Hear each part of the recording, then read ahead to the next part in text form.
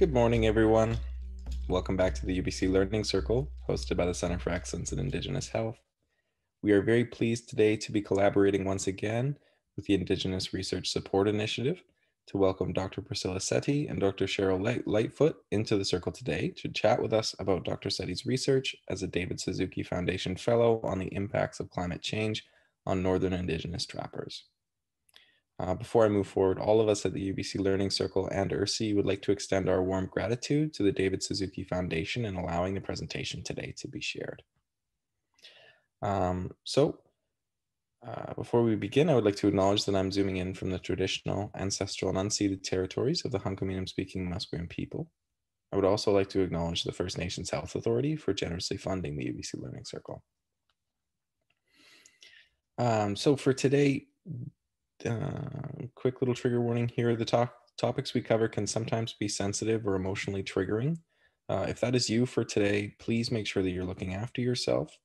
If at any point you feel that you need to talk to a friend, elder, counselor, or family member, please don't hesitate to do so. It's important that we access those support networks when needed.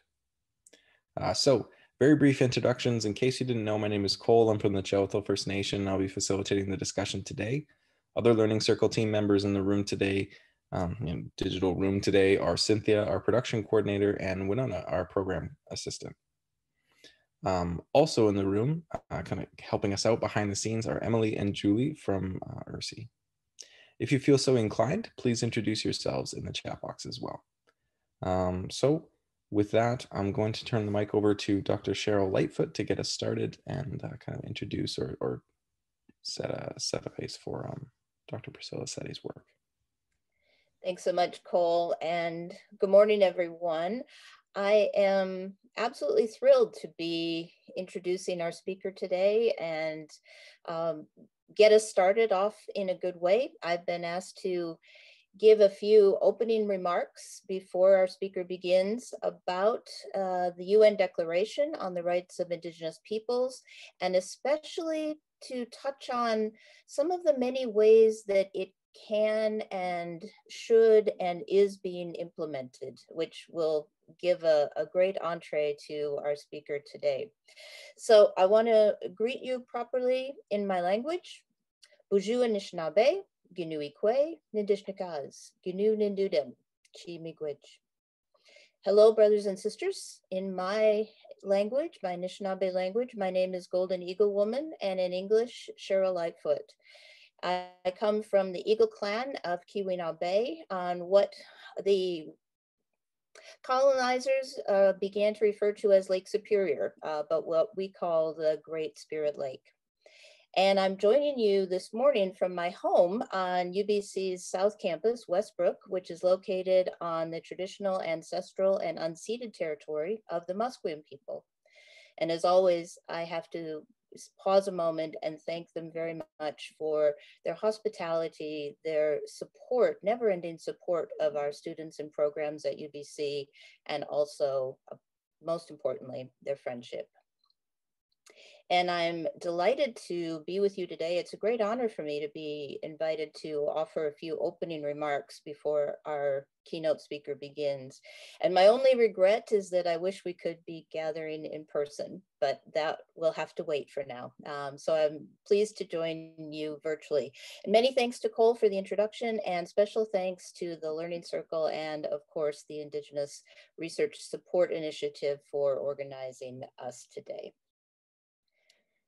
As I mentioned, I'm going to be offering a few opening remarks on the UN Declaration on the Rights of Indigenous Peoples, just a few words about where it came from so that we're mindful of that, and then what is happening currently and what our responsibilities are moving forward in implementing the document. It's important to begin by saying, first and foremost, that the adoption of the UN Declaration by the UN General Assembly in 2007 was, to put it mildly, a historic triumph for the global Indigenous rights movement. And the adoption of the Declaration owes its existence to the sheer tenacity of that global movement for the human rights of Indigenous peoples. And more than that, the Declaration is also the fruit of a unique way that the Indigenous movement has engaged in diplomacy on the global level. And as I've written in my body of work, the consensus decision-making style of that international Indigenous movement, which is grounded in spirituality and rooted in a respect for the diversity of Indigenous cultures, has both strengthened the movement and presented to us all in the world an alternative model, a non-hierarchical model, a relational model of how to live and be in the world. And you have to appreciate that right up until the last minute in September of 2007, there were people with in-depth experience of the UN system who were telling us that the declaration would never be adopted. And as you're probably all aware, Australia and Canada, along with New Zealand and the United States, not only voted against the declaration back in 2007, these governments also tried unsuccessfully to persuade other states to oppose the declaration. But today, 13 years on, not only do we have the UN declaration, but it has begun really to take form as a consensus human rights document for the world. And not only have Australia, Canada, New Zealand, and the United States made formal statements now in support of the declaration, but there have been repeated and unanimous resolutions of the UN General Assembly that reaffirm this global commitment to uphold the declaration.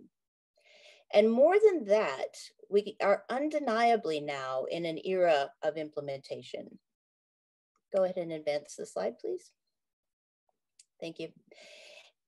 As I wrote in my 2016 book, Global Indigenous Politics, A Subtle Revolution, the Declaration was the first international human rights instrument in the history of the human rights regime that was developed through the active participation of the rights holders themselves, Indigenous peoples. And over a period of more than 2 decades, Indigenous leaders, academics, lawyers, and other advocates from around the world, including many incredible leaders from Canada, traveled year after year to Geneva so that they could sit down with state representatives and hammer out in long sessions the human rights protections that Indigenous peoples needed. I can't emphasize enough how unprecedented it was for the UN system to allow non-state actors this level of access to their halls of power. And this really is a testimony to the incredible strength and fortitude of those leaders who worked so hard to break open those doors, as well as the importance of the values and the approaches that they brought to the UN system. And one of the crucial achievements is the clear, explicit affirmation that Indigenous peoples are no longer excluded from the universal right of self-determination. The global community has long said that self-determination is an inherent right of all peoples, but nevertheless, they refuse to apply that standard to Indigenous peoples. Go ahead and advance the slide.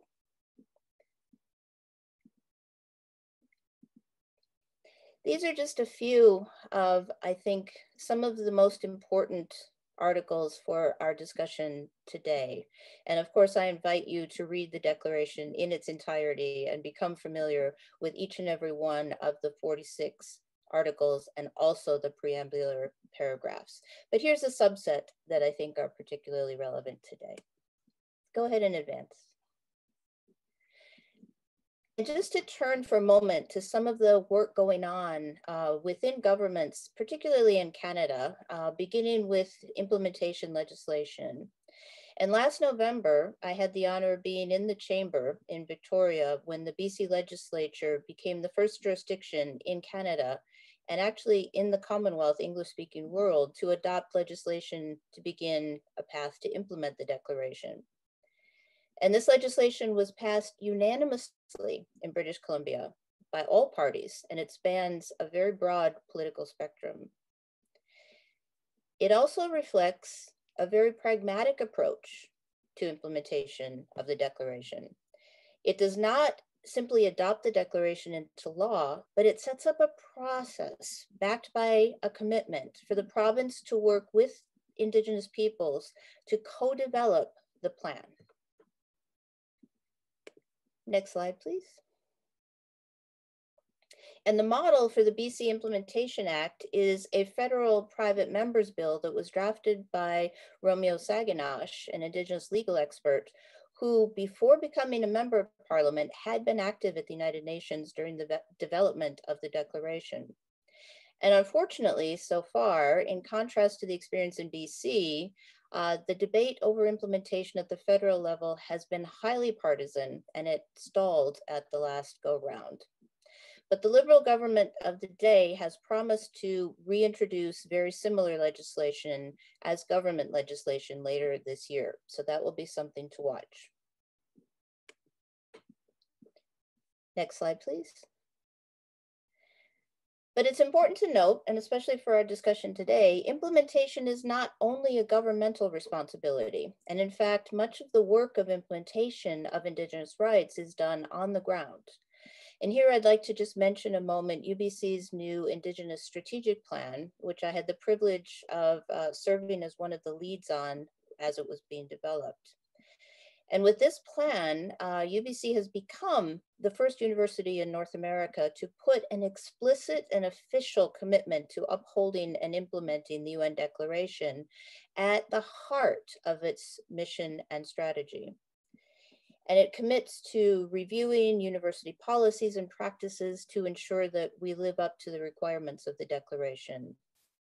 And as part of this plan, UBC is committed to promoting research and dialogue on the rights of Indigenous peoples and creating lots of spaces for these conversations. And since we are considering many of the ways that the UN Declaration can be implemented on the ground outside of government space, I want to say how honored I am to have the opportunity to introduce today's speaker, Dr. Priscilla Settee. Dr. Settee is Swampy Cree from Cumberland House in Saskatchewan. She works on Indigenous women's and Indigenous food sovereignty rights. And I can personally attest to the importance of her on-the-ground advocacy work in these areas and on the global level. She's a professor of Indigenous Studies at the University of Saskatchewan, adjunct professor at the University of Manitoba's Natural Resources Institute, and she's a David Suzuki Foundation Fellow.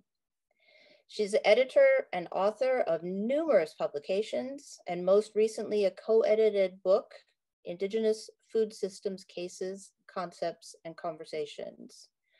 The title of her presentation for us today is Indigenous Worldviews, Climate Change, and the Way Forward for Northern Trappers. So please join me in issuing a warm yet virtual UBC welcome to Dr. Priscilla Settee. Good morning, everyone. I would really like to thank all of the people who made this possible. And I would like to thank Sheryl, Dr. Lightfoot, for a good introduction to my talk. And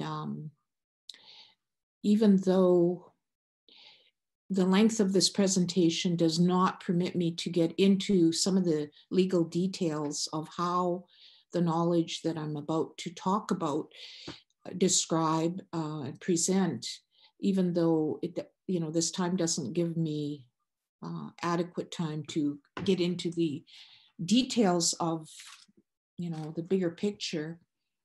I think that it's important to remind ourselves that it must be viewed within the tremendous amount of work that's been done to date.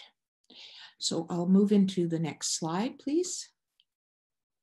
So I'm going to start my presentation with an introduction, and I'm going to start with my family background, and which leads into Northern Saskatchewan. And I'm going to try and shrink this. So on the left is the pictures of my two parents. And this was before they had children. And my dad was actually born in 1898. And he He served in the First World War. So yesterday I was reminiscent of the work that he had done as a teenager in supporting Canada. And beside him is my mother. And next to them is my dad's mother and my dad's sister. And my dad's mother's name was Priscilla, and she lived to be a ripe old age. And anyway, I like to start out my presentations with this picture. And certainly this study, I want to contextualize my report within, personal frame of reference, which includes not only my family background, but my life experiences, training, and the influences of many great minds with whom I've traveled this journey. The impact of climate change on trappers' lives is just one in a long list of colonial influences that has impacted and continues to impact Indigenous lives to this day.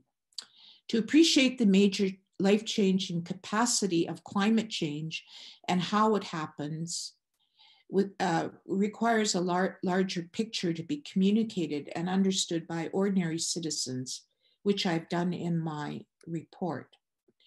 My parents were Treaty 5 land-based people who, like many trappers, hunters, and gatherers, were guided by ways of knowing that honored the land and life that it sustained. Our communities always had customary laws, local knowledges, and forms of development that honored the natural world.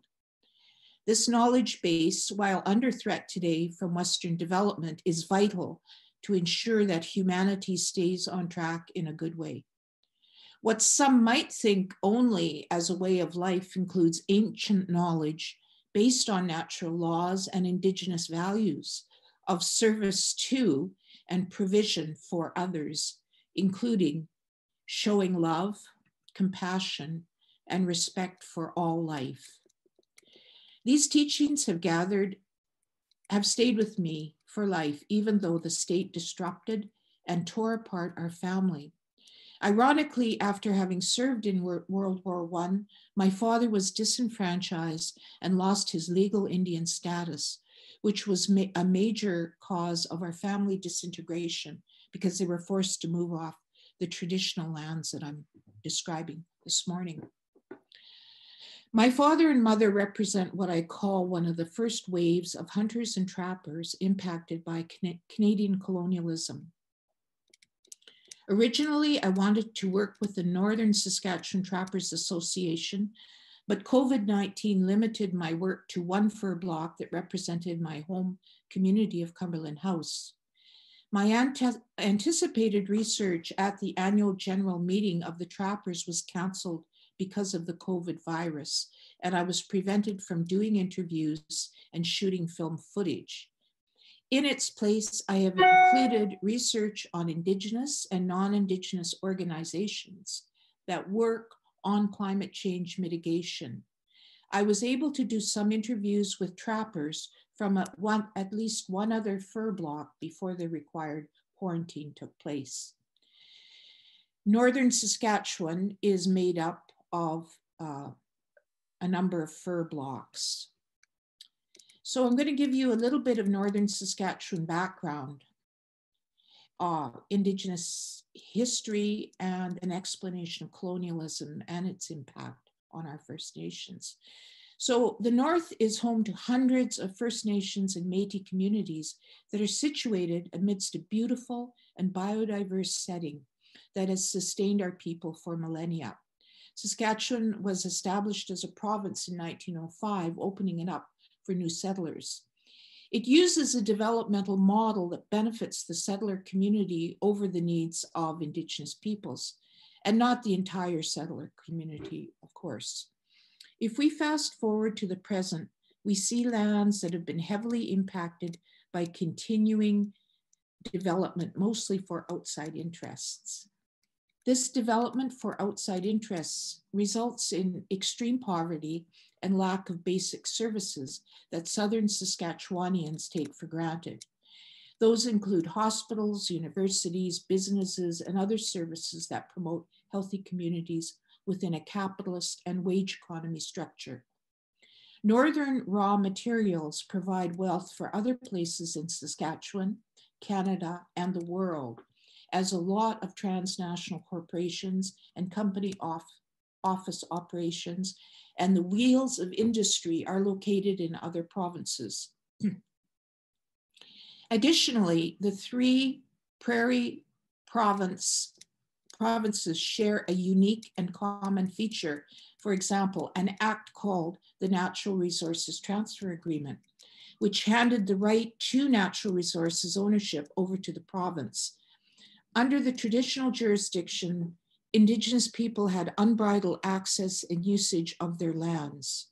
The NRTA effectively and unilaterally transferred ownership away from Indigenous peoples to the provincial government with absolutely no discussion with our peoples. The impact of underdevelopment on the individual is not just an ideological and historical event, but represents a complex state of colonialism and genocide that results in epidemic rates of suicide, particularly among Indigenous youth. Those that don't commit suicide languish in foster homes and in provincial and federal jails as a twisted form of structural racism. These youth share no hope of a future and often turn to gangs for belonging and informal negative economies attributed to crimes of poverty and illegal activities. Many get addicted to drugs and alcohol, continuing the downward spiral of hopelessness. We share the highest rates of kids in care of the state, either through the child welfare system or incarceration. But at the risk of sounding too negative, I'm trying to paint a realistic picture of the problems.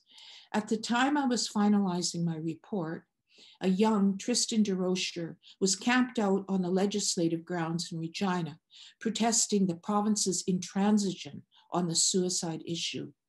Not one elected political leader from the Saskatchewan Party met with this young man.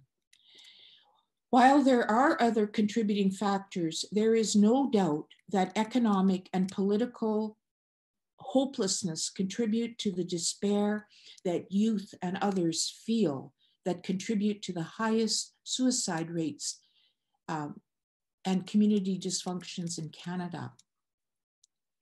These tragedies dictate the need for a new model of economic development. I have included a theoretical framework for that possibility within my study.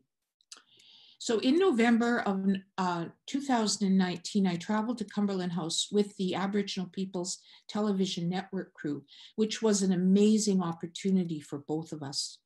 We were able to film my interviews with 5 trappers and former trappers and gathered 28 hours of film footage. And this story is available on APTN's website, which I provide a link to.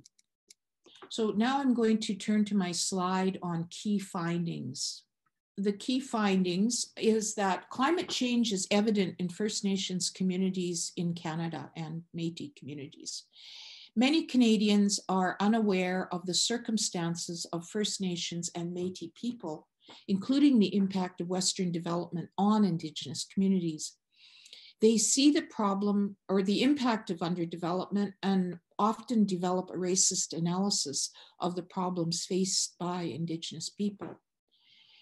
There is a need to expand the understanding of average Canadians on the impact of climate change to view our collective situation, but ones that impact land-based people, some of who are economically marginalized to a greater extent.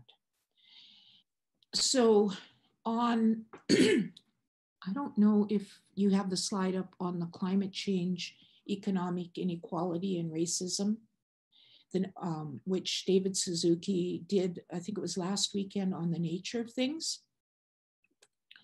But I mentioned that story, that show, that presentation, because in his research, Suzuki points to the fact that climate change, economic inequality, and racism are synonymous and very much shared conditions.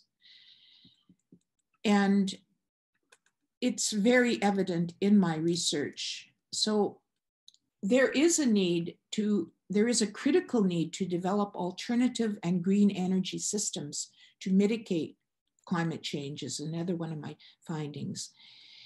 And another one is that social economies are growing in First Nations communities as a viable development strategy that should be structurally and financially supported. Another finding is that Indigenous people who stand up to development as defined by the state risk the possibility of criminalization.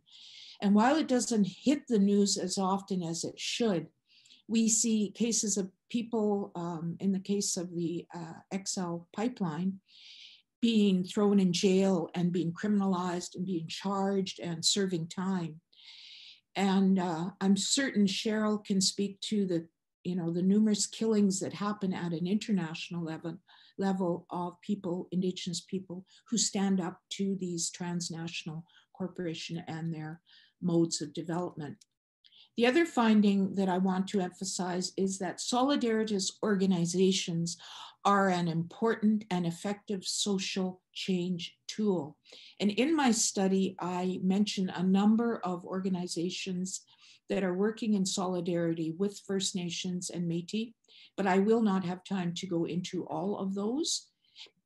Right now, I'm going to move to my methodology slide. So how I did this study is based on semi-structured interviews with Indigenous trappers and individuals from organizations that are creating sustainable change through research and development in the energy sector. The report draws on academic research from Indigenous studies, social economy studies, and environmental studies. While the report can be used to inform and strengthen an Indigenous approach in the Suzuki foundational work, it can also be used to inspire the important work to support solidaritist relations and strategies between Indigenous and non-Indigenous peoples. And I mention that because Indigenous people cannot do this struggle alone. And every day, every month, every year, we are finding evidence of more and more people addressing the important topic of climate change and the important work on the ground and within their communities. So now I'm going to move into my interview collection. And if you could pull the slide up of the lovely Cumberland House beadwork. And I am going to proceed with the, just a summary of the interviews. So many of my interviews involve the famous Carrier clan, of which some people here are on the call, renowned for their knowledge of the land and taking home top prizes for trappers events, including animal calls, bannock baking, flower packing, and other endurance events. As a guest of the Carrier family, my interviews were more than just staged and taped recordings, but were contextualized and peppered with fabulous family stories, meals, and interruptions by grandchildren, a beloved highlight of all Indigenous families. All trappers I interviewed agreed that because Cumberland House is built on a rich river delta, food was plentiful and work to get it represented a healthy and culturally rich way of life. In 1940s, a dam originally called the Squaw Rapids Dam was built upstream from Cumberland House, and the impacts were devastating. Prior to the dam being built, Cumberland House enjoyed a lucrative and healthy economic, cultural, and social life. People were able to earn a good wage from trapping, $900 to $1,200 a day. They recall getting 6,000 to 10,000 sturgeon in 1 week. However, today, according to Clifford Carrier, young people can't do that. In addition to providing an income, trapping sustained culture and values of hard work, sharing, and mostly stress-free livelihoods. I say mostly because some of the stories I heard were also clearly very stressful. due in large part to climate change. The important skills trappers learn from trapping include building relationships with family, but not only community people, but with animals as well. And certainly a number of people I interviewed talked about those relationships with animals and the communications that took place. After the Squaw Rapids Dam, pressure forced them to change the name to E.B. Campbell. Life changed dramatically for Cumberland House citizens. The impact affected 4 areas, according to the trappers: the quantity and levels of water from the North Saskatchewan River, the loss of large animals due to migration and impact on biodiversity and citizens. The trappers stated these interconnected impacts were attributable to mining exploration, including dynamite blasts and clear cuts to accommodate the development. Aerial spraying to combat spruce budworms was also a contributor to animal loss. Over the years, people noticed a decrease in the amount and type of animals that lived in the area. That included changes in the weather and undependability of ice thickness due to fluctuating water levels brought on by the dam. Moose populations went from 2,500 and 3,000 to almost nothing. In 2019, 18 and 19, when he was outfitting for tourist hunters, one of my interviewees said that he saw no moose for the entire tracking event. Due to the constant disruptions in development, in 1988, Clifford Carrier noticed animals migrating from the north and ending up in farmlands south of Cumberland House. Aerial herbicide spraying as a method of killing broadleaf trees was another method of clear cutting that had devastating effects and left many moose and deer sick and coming to the edge of the lakes to die. There were times when he would see 7 or 8 moose clustered together on the ground dead. He also says that bird populations have dropped to where you don't hear them as many of the trees have died. He claims that those birds took care of the trees and kept insect numbers in check. Trappers mentioned that the taste of food has changed, likely because of the availability of the food for the animals and fluctuating water levels as a result of the dam. For example, the fur block ended 28 feet shallower as compared to 4 feet from the riverbank. And so if you can imagine that, this alone endangered both human and animal life, as moose were unable to reach the river from that great a drop. Many beavers starved when the water that their houses were built in dropped 20 feet. Similarly, fish in Cumberland Lake froze in winter when the lake dropped by 5 feet. The floods of the region in 2005, 2011, and 2013 were hugely disruptive, and most of the people of Cumberland House were evacuated. Clifford Carrier stayed behind to take care of the sled dogs and people's pets for up to a month. Trees were submerged for that amount of time and eventually died. Clifford learned the language of birds and told of experiences where he watched animals speaking to each other in their animal languages. His dog sleds were particularly communicative. Locals made sure that their quotas were not exceeded and that traps were regularly checked. And this is something that pays attention to, the knowledge base that trappers have that is so in tune with nature and the other life that depends on that nature. It speaks to the respect for the natural world and a reminder to take only what was needed for sustenance.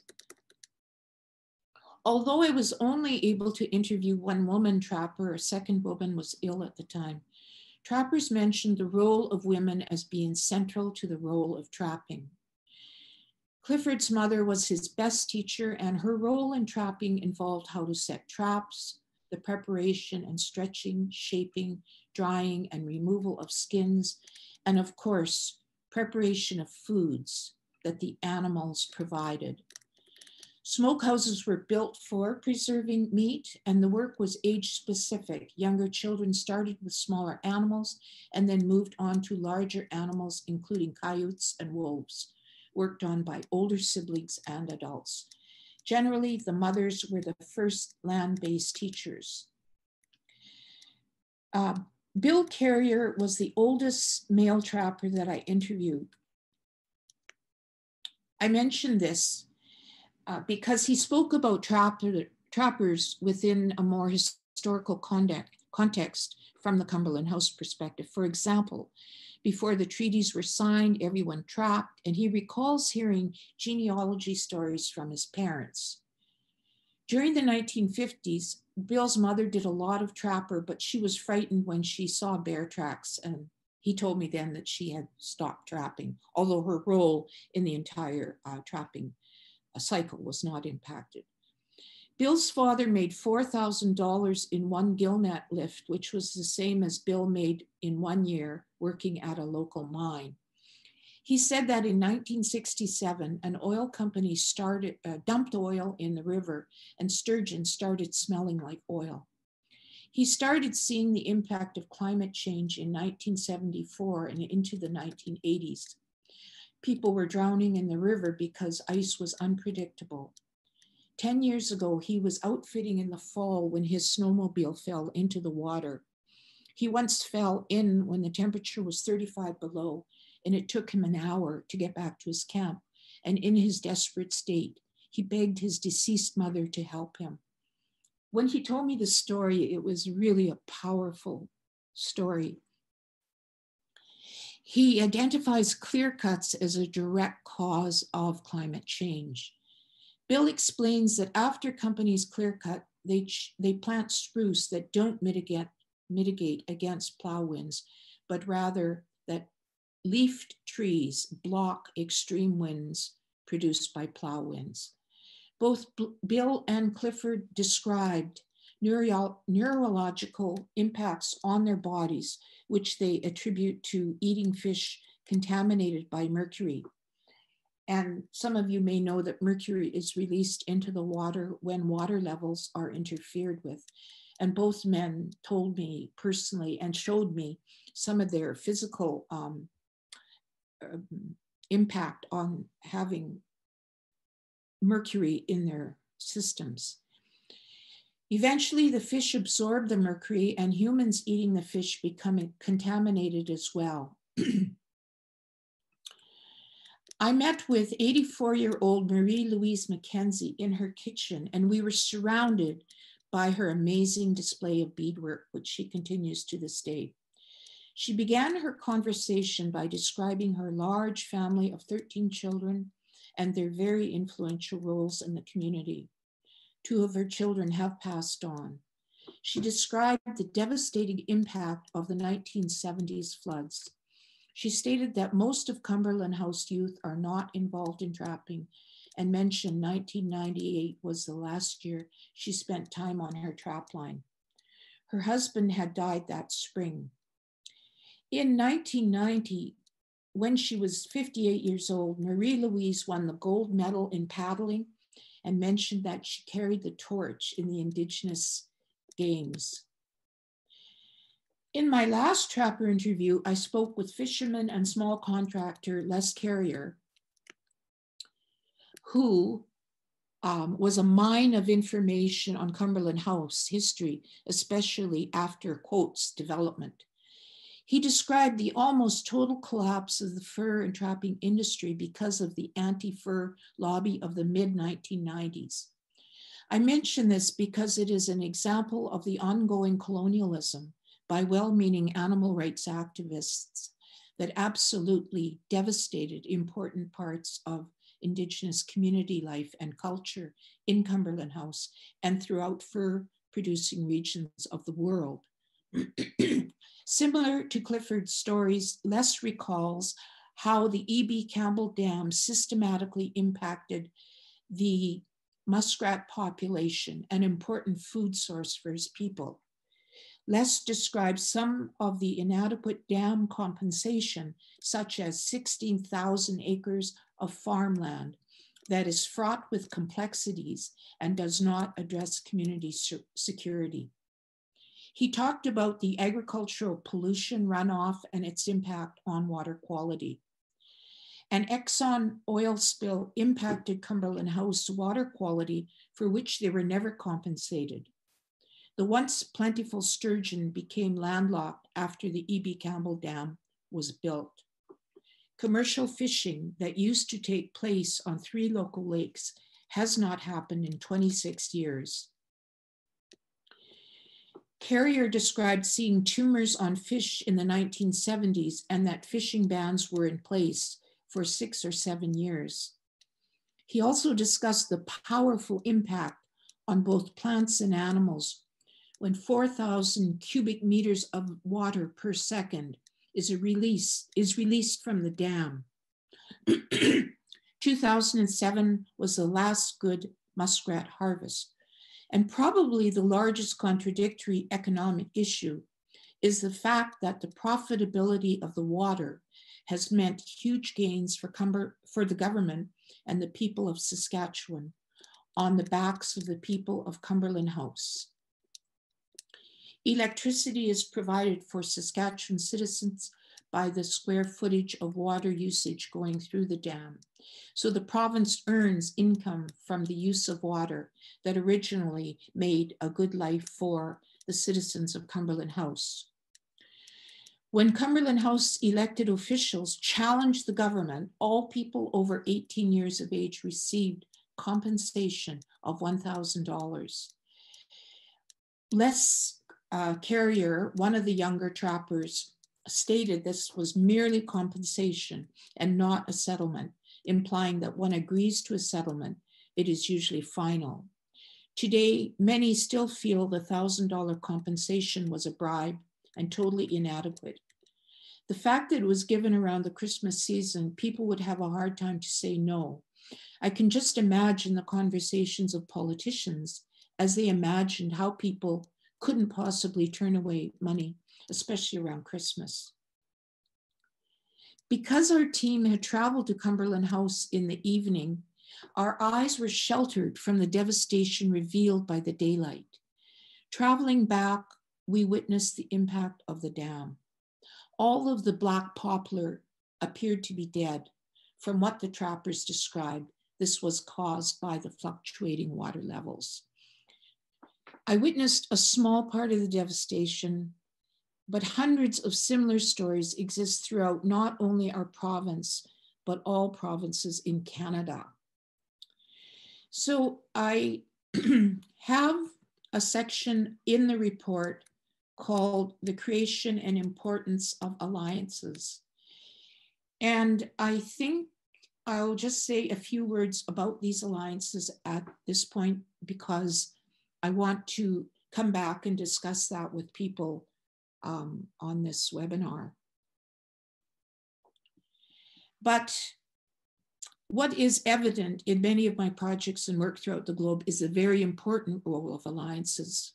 For Indigenous people, allies and alliances give much needed hope, inspiration, and can help break down feelings of isolation, desperation, and hopelessness.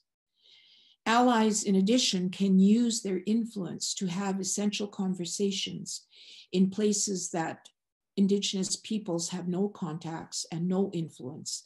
And allies can challenge dominant racist views that are essential within a class system that creates so much inequality and division. And one of those that I mentioned in the study is called the Saskatchewan Forest Protectors. And while many of the people in that organization are made up of cottage owners, this year and prior, this organization has really stepped up to the plate, in part because our province has received notice that the region where the Sask forest protectors operate are going to be entirely clear-cut. And this is going to have devastating impacts not only on their cottage life, but on the entire environment of the province. And, you know, the deal was signed by the province with an outside British Columbia company. So the devastation continues, and really people need to step up to the plate. I'm going to come back and talk about other allies, but I want to spend some time right now talking about alternatives for the future. So I spent some time interviewing energy alternative companies and individuals involved in the trade. I did not focus on community sustainable energy development during my interviews with trappers, but I learned that the entire community of Cumberland House is heated with propane, which is both expensive and not sustainable. This is due largely to the fact that the Saskatchewan provincial government has not prioritized a green energy plan and the infrastructure to lead to it. And I firmly believe, as someone working within the university, that this is absolutely an absolute requirement, that policy developers need to identify green energy plans. And I'm really heartened by some of the research that some of my younger colleagues are doing in this regard. But many governments, including the federal, remain intransigent to this solution. So one solution that my report identifies is the advancement of green economies through social economic development.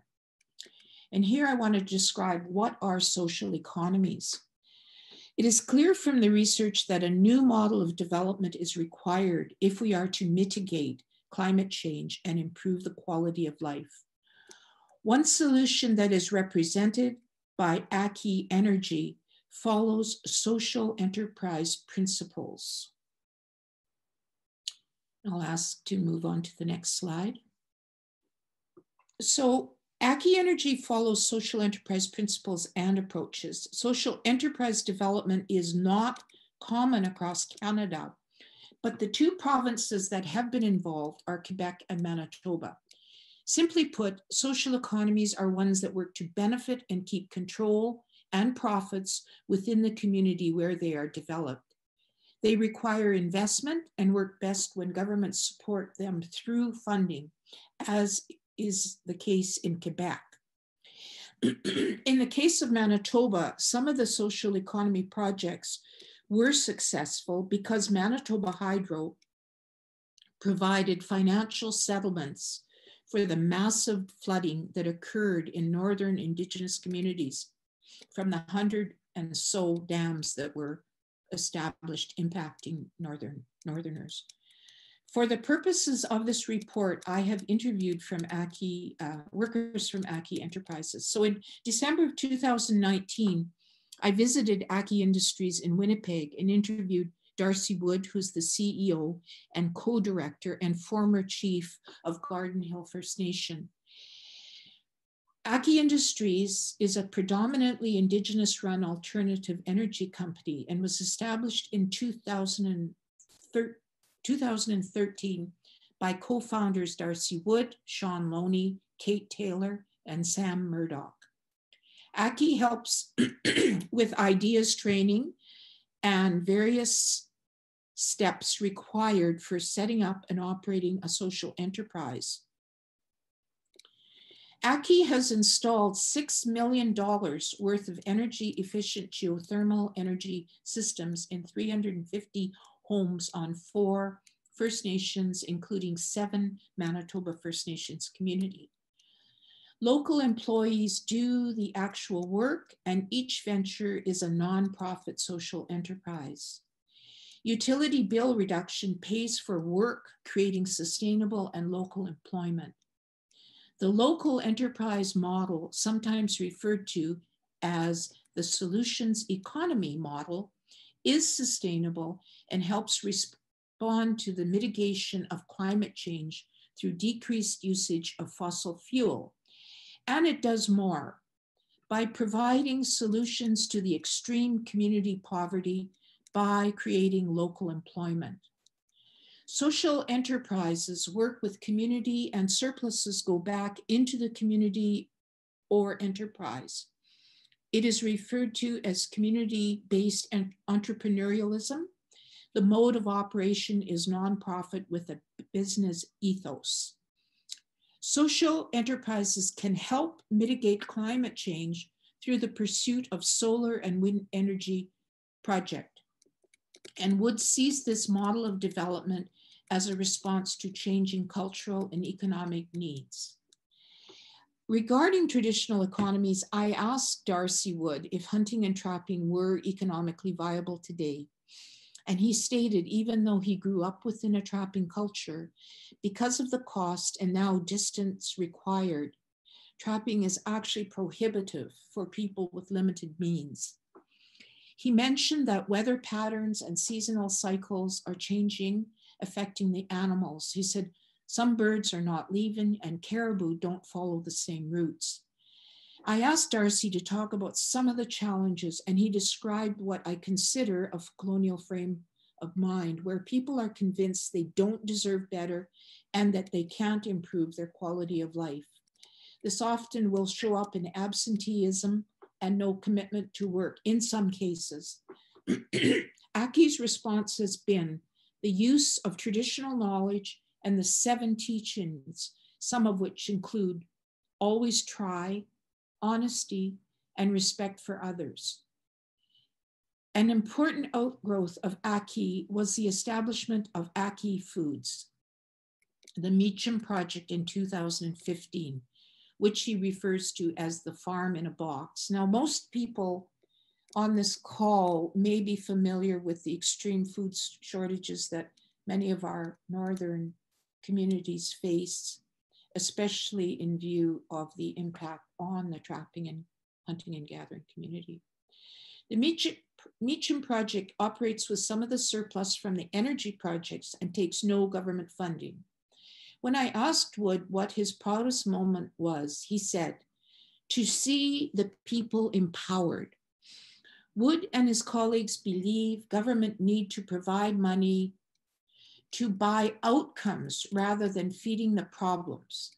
By this, he means that positive change will come when investment provides the condition for healthy communities. For example, it requires far less investment to ensure the availability of healthy foods than paying for diabetes dialysis machines.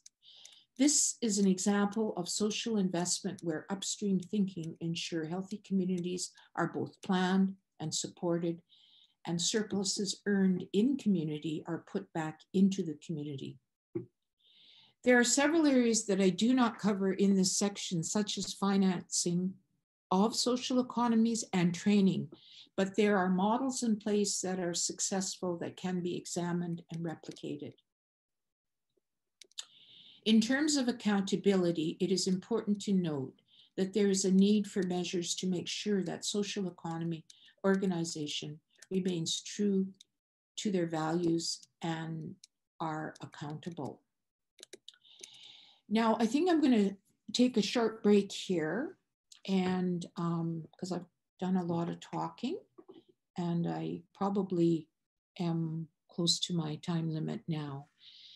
So I have also included a section on how universities can be more instrumental, but the piece that I do on social economies is certainly reflective of the work of Aki, but also my work as an academic within my Department of Indigenous Studies that includes an entire course on social economy development and how that can be done. So I see it as my role in training young scholars, young practitioners on how to improve what's out there so as to end on a positive note.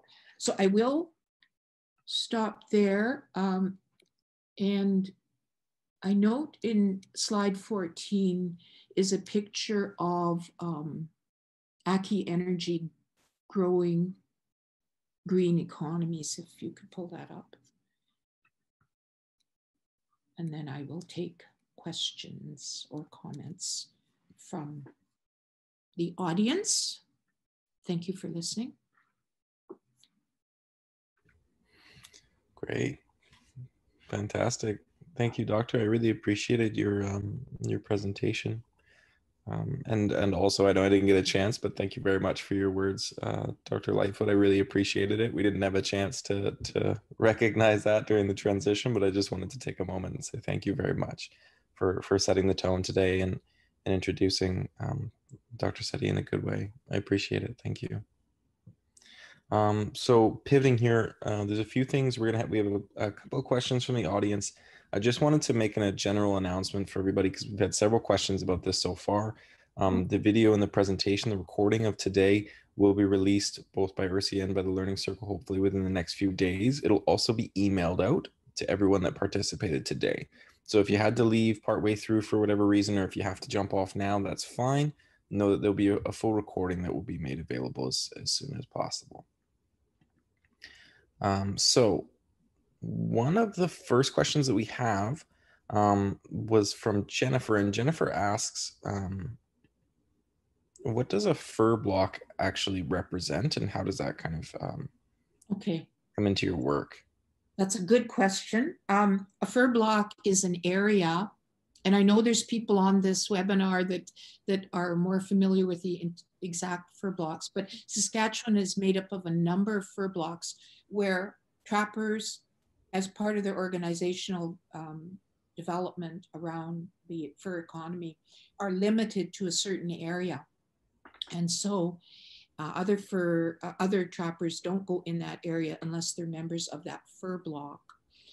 And so the Northern Saskatchewan Trappers Association was set up some decades ago to help by the trappers themselves as a means of working more effectively for themselves in the production of their furs. Okay. Okay, awesome. Thank you, Doctor. So the next question we have from an anonymous attendee, maybe addressing this question could be addressed to both of you, but what are the best ways non-Indigenous people can practice solidarity with Indigenous peoples in Canada and BC more specifically? And then as it relates to this talk, with Northern trappers that are struggling with climate change and that sort of thing. I'd love to hear both of your thoughts on it. Sheryl, do you want to start? Sure. Oh, that is a good question, and it's a big question. And truthfully, if we go back to the heart of the UN Declaration, and of course we need to tie it as well to the Truth and Reconciliation Commission of Canada and their work. And one of the crucial turning points in the society of ours was June 2015, when the TRC came out with its final report and proclaimed unequivocally that the only acceptable definition of reconciliation in Canada is the UN Declaration on the Rights of Indigenous Peoples. So prior to that, there were many definitions of what reconciliation meant. Half of them were problematic, but that particular report settled that conversation. And what that does is tells us that the responsibility should not be solely on Indigenous peoples for the reconciliation project and a resetting project. There is every bit as much responsibility on non-Indigenous society to recognize and respect this entire document of the UN Declaration. And it takes a lot of work. So I think a few first steps are, again, read the entire declaration, try to find yourselves in it. What small tasks can you do in your own life, in your own work, in your own civic duties pick a few that you can action in everyday ways and move forward. And then on larger scales, I think the principle of the Declaration and living it and working with it is also to begin to build those relationships with Indigenous peoples and communities. Listen to what they're telling you. What are the needs? What are the experiences? And what are the aspirations? And that will tell you a lot of what we need to know. So in my written report, I name a number of organizations that work in parallel with David Suzuki and the type of research that I've produced for that foundation. And one of the things, I mean, far too few people are. I'll put that right up front, but more people are, more organizations are starting to address, particularly around climate change. And these movements range from very radical to, ones that aren't so radical. And I'm thinking of the ones that end up in certain death for people on the front lines. We've had a number of prominent Indigenous leaders killed in Colombia, in Central America. And certainly that's been my history with Indigenous people since my active days from the 1970s. And I'm finding that not enough knowledge is getting out on mainstream media, etc. And so people are really unaware. So the first thing we can do is to, have people really educate themselves, attend meetings like this, read up everything you can, listen to people, talk to people, join groups, etc. And certainly some of the more powerful ones that I'm aware of on the climate change is the Boreal Forest Group in Canada and the smaller group in our province on the Forest Protectors. And some of them are trappers that belong to that, but largely it's cottage owners. And it seems that, people are learning about the impact. And I see my colleague, Jay Richland, put a question up on, do I think that the original state of nature can be returned? Yes, I absolutely do. I think that nature has proven that she is relentless on rising to the mayhem that humans have created.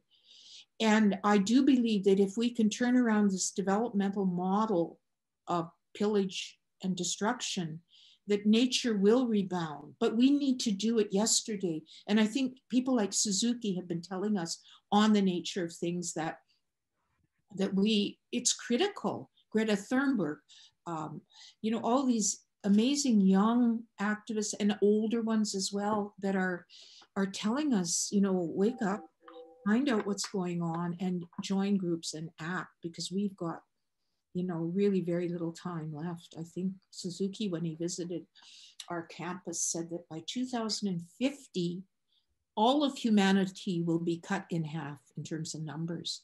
And by 2100, he said we could easily have major human disappearance. So that's quite frightening, but we see it like, what is COVID? COVID is absolutely a reflection of how we have treated nature.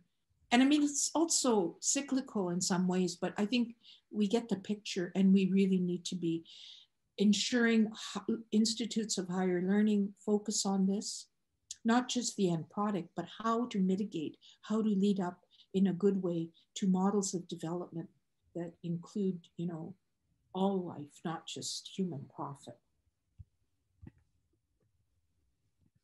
Absolutely. Thank you both very much for your words. I really appreciate it. I just wanted to touch on that yeah, it absolutely is cyclical, and it's a stark contrast. I think one of the things that when I was younger and you initially start to learn about climate change and you start to explore this area of research in this body of knowledge, you think that this is a contemporary issue and it's a pressing issue, but the reality is that it's not, and we can't hide behind an excuse that it is a new threat that we are facing, as you talked about here today. This is something we've known about for decades even, and we have turned a willful blind eye to, and we are reaping what we have sown. You know what I mean? But I think also we need to be mindful that we shouldn't operate in isolation, that we really garner a lot from the creation of community. And that's the thing that our communities represent, despite the awful impact of colonialism. What I saw in my home community was strong families that had undergone, and continue to undergo some fairly major challenges, but that spirit is still alive. And, with a bit of support, it could even really, really flourish. And, for the younger generations. So, yeah, we need to not be operating in isolation, but, taking inspiration from young people like yourselves. And, really bank on that. Yeah, thank you very much. It's inspiring to see someone that's done this work for so long, been involved in these fields, and still has such a strong degree of hope. So thank you very much, Doctor. I appreciate it. Well, that really comes back from my work with students. I mean, students are amazing. Mm-hmm. Speaking to the resiliency of our communities, and on that note, we have a question regarding the specific adaptations that individuals are taking within these communities. So specifically, Julie asks, you spoke about some former trappers who said trapping is no longer a viable way to make a livelihood. Can you speak to some of the ways that those individuals, families, and communities are adapting? How are they shifting? Well, I mentioned the epidemic suicide rates as a very central feature of our northern communities. So clearly, large sectors of our communities are not adapting. People live with hopelessness. And so I mention that not to put a super downer on people, but to realize this is serious business. And when the politicians don't even have the courtesy or humanity to come and visit the young man who spent 44 days on the legislative grounds in a fast, there is something bereft in the leadership of this province. Not one politician came to his encampment, Tristan DeRocher. But, he remains a beacon of hope, this young Tristan DeRocher. And certainly there are hundreds of those youth out there that are doing the same work on our behalf. So while we mustn't get caught up in the very sad and tragic stories of, epidemic suicides, we must take hope from the youth and the people on the front lines who are saying no to this model of development, the destruction of further water sources and lands. Mm-hmm. Yeah, absolutely. We actually have a question that's kind of related to that. Miriam asks two questions. And the first one being, what can grassroots organizations do to contribute to a paradigm shift in the government's relation to Indigenous peoples, the lands and the territories that they occupy, and the way that they sell their lands? I think the question kind of comes from a space of, we see a lot of this institutional action that is, that is harmful and willfully ignorant. But I feel like a lot of individuals, again, at this grassroots levels, can feel kind of isolated, or without hope. Yeah. Well, what can ordinary people do? I think that's the question. Ordinary people or grassroots organizations, yeah. Yes, I think that in order to make yourself knowledgeable of the extent of the problem, do this kind of webinar, put on public events, talk to your neighbors, like really get more structured in how you educate yourselves. Turn the TV off, read critical. There's all sorts of really interesting and informative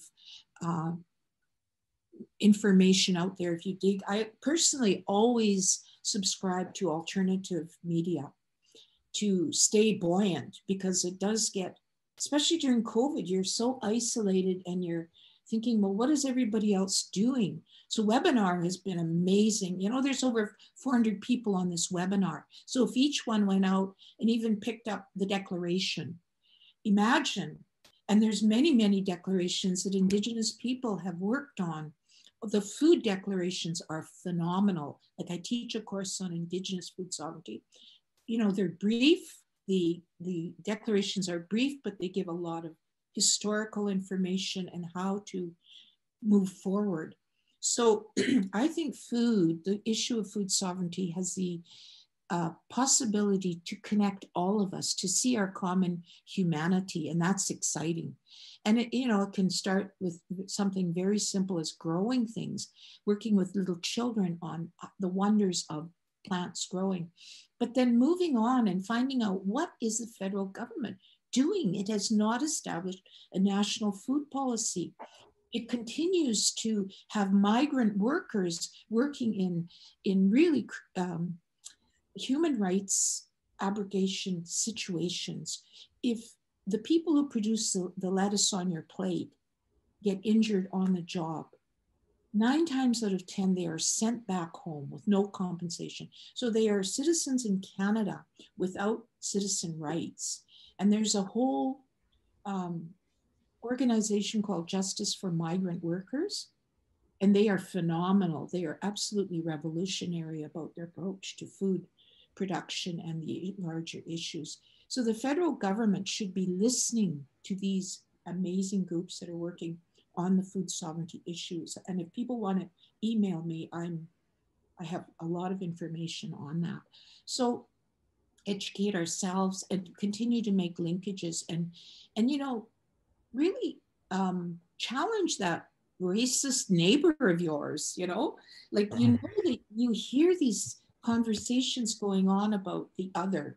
We'll challenge that and, you know, politely, but, you know, say, hey, I've got a different approach to what you're talking about, because we know, like, we just elected the conservative government again, and their policies have been white male policies. There's only 2 women, I think, on their cabinet. They're white women. So this, you know, the people of Saskatchewan elected these guys. And these are the guys that are pushing through pipelines and, you know, profiting themselves and their cronies. It's time to call them out. And, you know, Indigenous people are doing it and being criminalized for it, you know. So I cover a number of these organizations in my report about what they're doing, like groups like the Indian Collective. My God, they throw their leader, the state of South Dakota threw their leader in jail. And he's got trumped up charges that could land this young man in jail for decades. So, you know, this is happening while many of the, you know, population is sleeping or just uninspired. And I think once you get inspired, it really is a good place to be. Mm-hmm.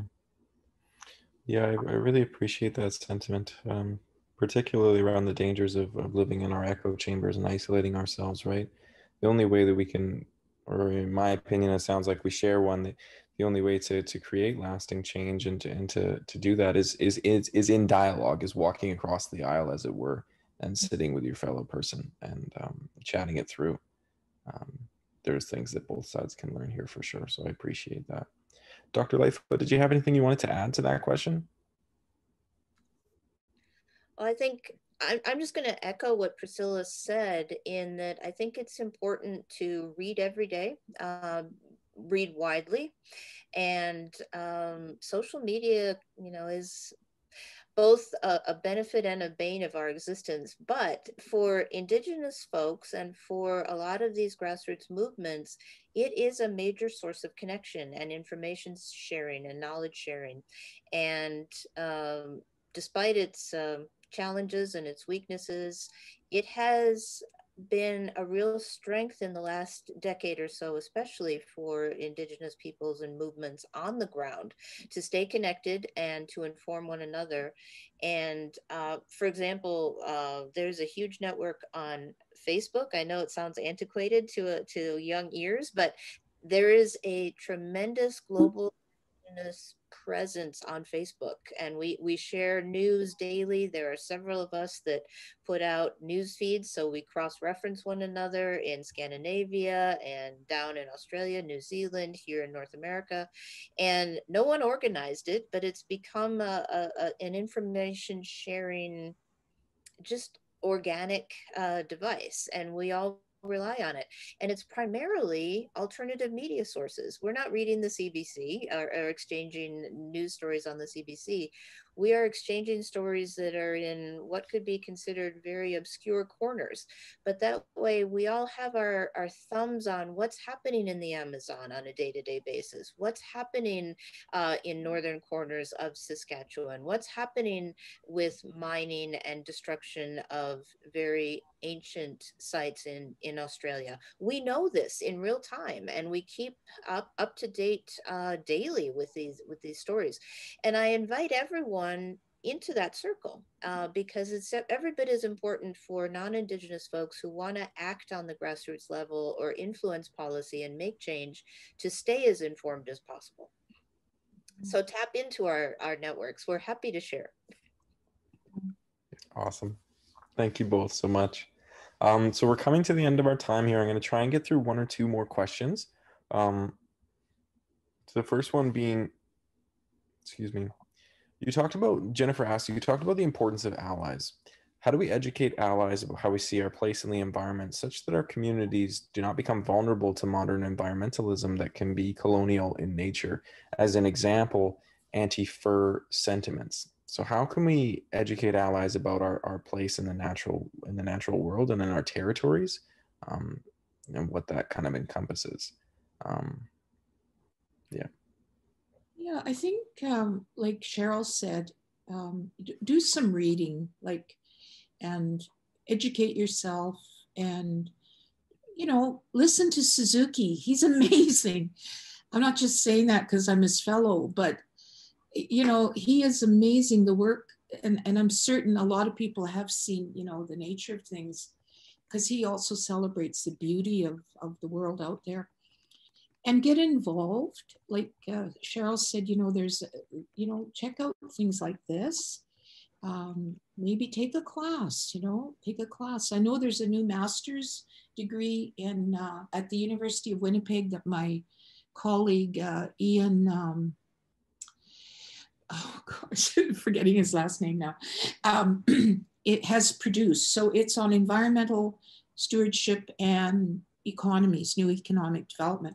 So, I believe that the whole economic development field needs to be examined very critically, and we need to apply pressure. So you're probably a member of a group somewhere that I'm not, that you would have some influence there, that you could, educate yourself and then discuss this with some members of, your peer group. And, that's one way to do it. Education is not doing a good enough job, I find, with the little kids, and then in high school, and then university. We have armies of young people that are unfortunately still being fed the same old development models. And it's not going to be there 100% when they become, mature adults. And I think, the thing that's happening with the oil fields, where hundreds of oil workers get unemployed in the drop of a pen, is indicative of how capitalism, and I will say that, is treating workers. So that's not good enough. Young people shouldn't have to work 3 jobs to get through, should not have to acquire a major mortgage to go through higher learning. And they should be guaranteed a job with dignity at the end. But it'll only happen if we change that, if we change, how our social, how our economies are being developed. I know that sounds like a broad-based statement, but I think, it begins with that awareness that the current system operates to the benefit of a very small elite group. Absolutely. Thank you. Dr. Lightfoot, did you have anything to add? No, it's okay. Oh, sorry. Okay, so just going forward, we have one more question here, which I think is an interesting one. Based on the initial high cost of sustainable energy projects, let's say, particularly coming at it from our current economic model, which is mostly rooted in non-sustainable technologies and non-sustainable economies, let's say. How willing or how can local governments provide financial support to the local community? And I would actually take it a step forward, step further, and add to the question myself personally.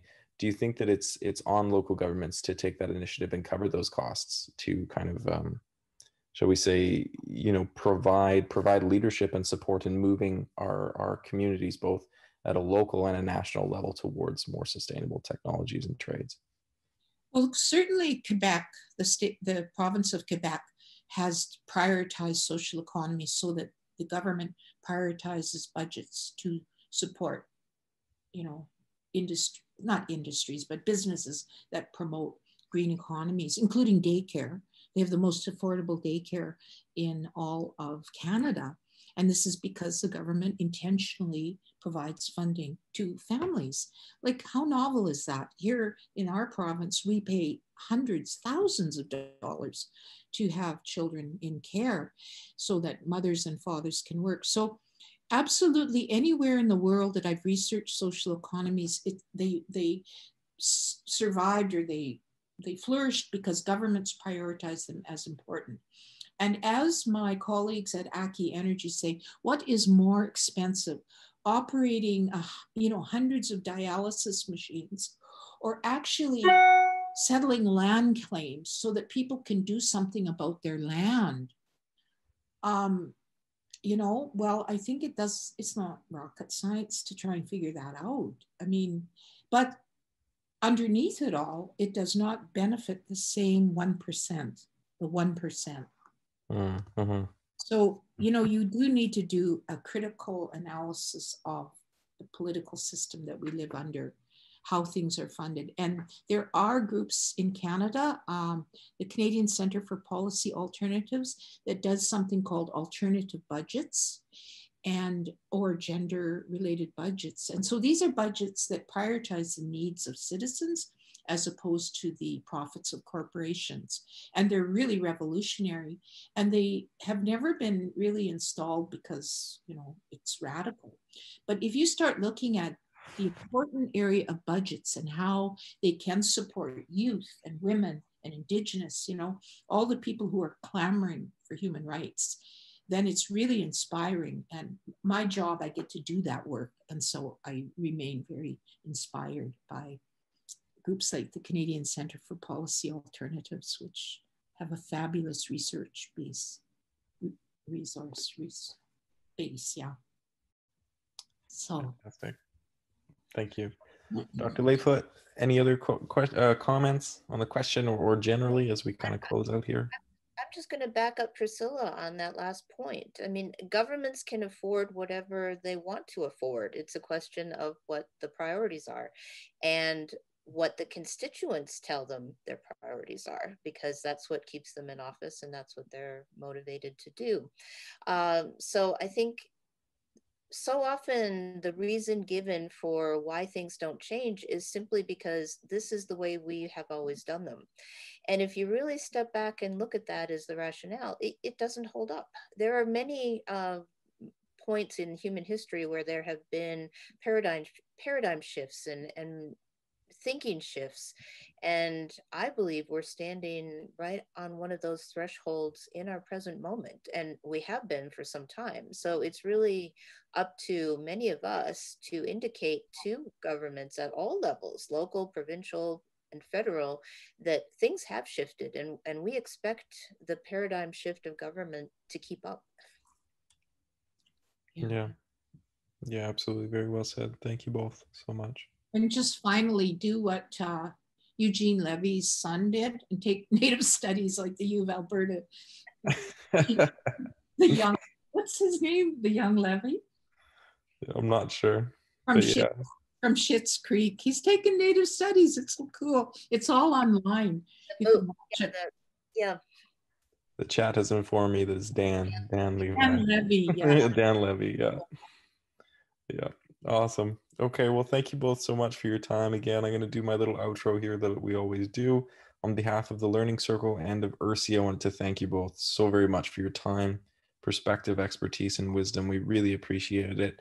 And again, one more time before I forget, a special shout out to the David Suzuki Foundation for allowing us to have this today. We really appreciate it.